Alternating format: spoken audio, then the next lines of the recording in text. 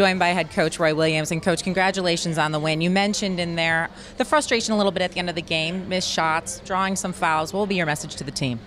That we stunk it up at the end of the game is pretty easy. I'm pretty straightforward, but we had good shooters missing free throws. We had good players throwing the ball away. We had good players making fouls that they shouldn't make. So, you feel good about it. It's Christmas time. You got to win, but we've got a lot of things to work on. And Marcus Page, you also talked about, he's been struggling a little bit offensively, but doing so much more for your team as well. And how much better does it make you feel that your team can rebound so well and pick up the slack?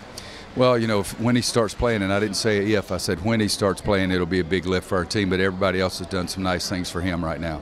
Coach, thanks so much. Enjoy the holidays. Thank you. You too.